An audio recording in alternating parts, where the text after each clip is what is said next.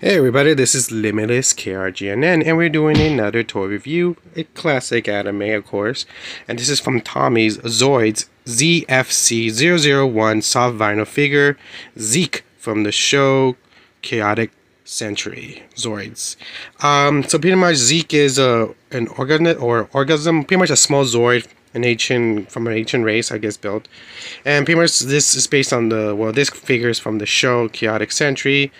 And long story short, a kid named Van Flight found him with a girl, and this mini Zord has the ability to pretty much bring back a Zord and also give him extra boost of power. And it's a really cool show I really like, and so I was happy to get this, of course. So let's get a better look at this.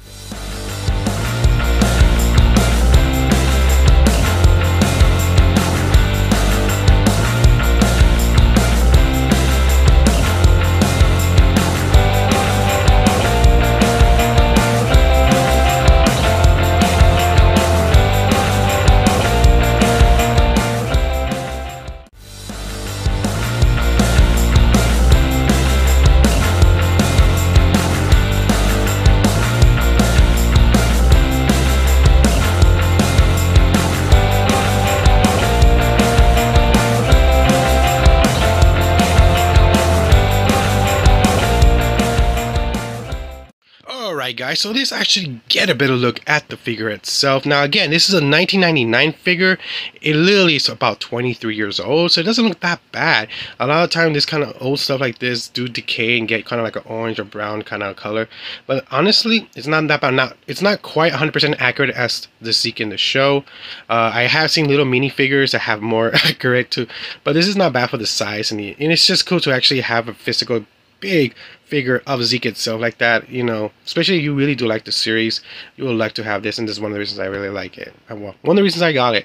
I didn't know they had this, yeah, but that's crazy. So like I said, so let's just see articulation. Now he does have a little bit of articulation. His head does swivel to the sides, as you can see that, and also his arms swivel up and down, and he does have a little bit of articulation when it comes to his tail.